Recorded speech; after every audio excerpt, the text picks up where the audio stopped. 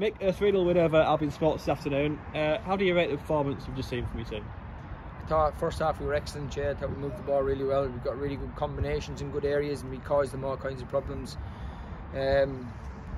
Two, in my opinion, two Stonewall penalties which the refs got right. And then once the keeper's been sent off, it's turned into a bit of a stalemate game, and it's one of them, you know, where I hate playing against 10 men because you end up having too much of the ball and teams put everyone behind the ball, which is obviously they're well within the right to do, and it just becomes a boring game. And listen, I thought we probably could have been a little bit more ruthless today, but listen, we'll take the 3 points and move on. Yeah, it was a bit of a strange game in truth. Obviously started off, both teams quite quiet compared to normal perhaps. Then the penalties, the red card and the goals happened, and then second half obviously man advantage fizzled out, didn't it really? So it was a bit of a strange game all in all. Yeah, like I said, when you're playing against 10 men, it's really difficult to keep the sort of levels and the standards and the speed in the game, and you end up having too much of the ball, and you get a little bit sloppy because you've got too much of the ball. And you know, mentally we've got to be better than that. You know, we can't get sloppy, we can't get bored of having the ball. We've got to keep switching the play and keep moving teams, because eventually you will break them down. And to be fair, we have created 3 or 4 really good chances in the second half. I think Crosby straight to square one for Ollie, which he should shoot. And we've got him behind him 2 or 3 times, but again the last pass just wasn't right. It was behind someone or in front of someone, and the weight wasn't right on the ball, and you know, it's just sloppiness. And you know, mentally we have to be a little bit more ruthless than that.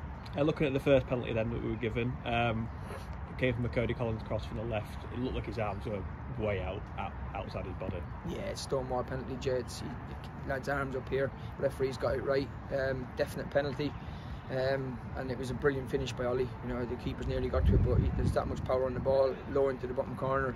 He had no chance. And the second one's Stonewall. I don't think you can get a clearer penalty than that. Spoke to the ref at half time, and he said obviously the double jeopardy rule doesn't come into play unless it's obviously because he's deliberately denied a goal scoring opportunity. It's a red card, so he obviously knows more than me.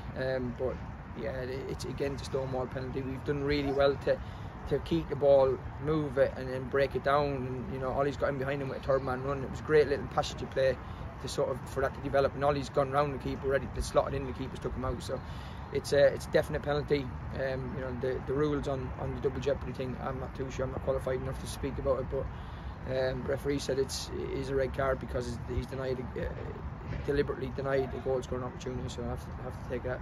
I guess you should say credit to Ollie for stepping up. Obviously he missed one last week at Handsworth. Obviously he ended up scoring and making up for it anyway, but he stepped up, and he could have been a little hesitant, a little bit nervous perhaps, but he stepped up twice. Yeah, listen, the first penalty was unbelievable. You know, it's against a very good keeper. He slotted it right into the bottom corner with real power. You know, it's a proper goal. That nobody's saving that. And the second one, it can be a little bit difficult because obviously, you know, you've put centre half or whatever centre mid's gone in goal, and he's held his nerve, Ollie, and again it's the same penalty into the same corner, and he's done really well. And you know, that's Ollie. You know, Ollie doesn't shy away from big moments. You know, he'll always accept the ball. He's always brave in them sort of moments when you need people to be big and be brave, and you know, Ollie will always do that. Just looking back at the red card for their goalkeeper again, a lot of controversy around a number of things, but potentially could have been outside the box. It was hard to tell. Obviously, I don't think we saw it in real time.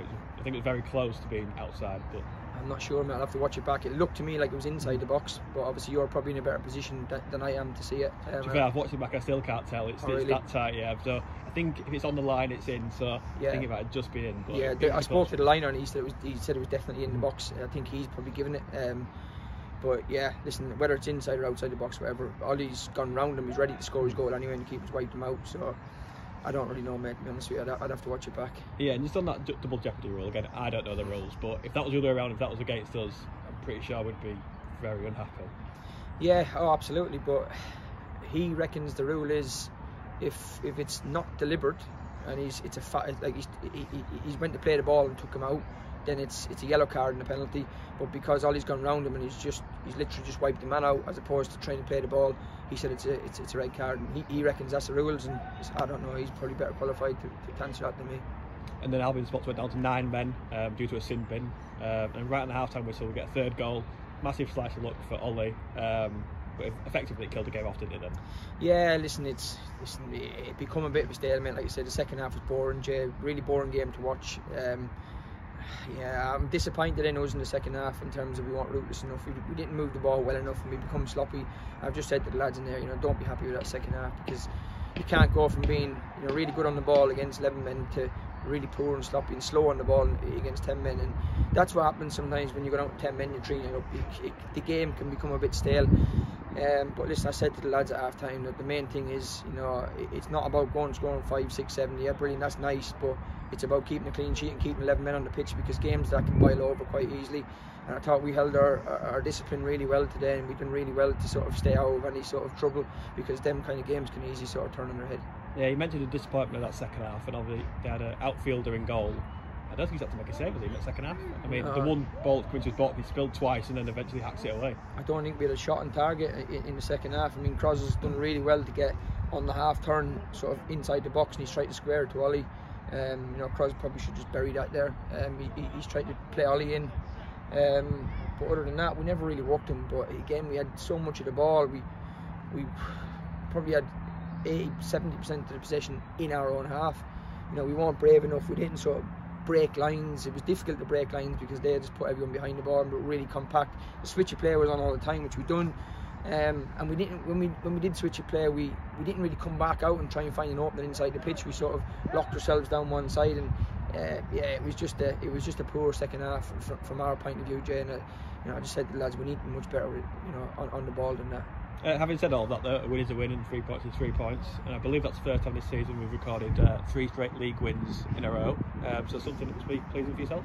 Yeah, I think I said to you a few weeks ago, since Christmas, there's been a real upturn in our performances.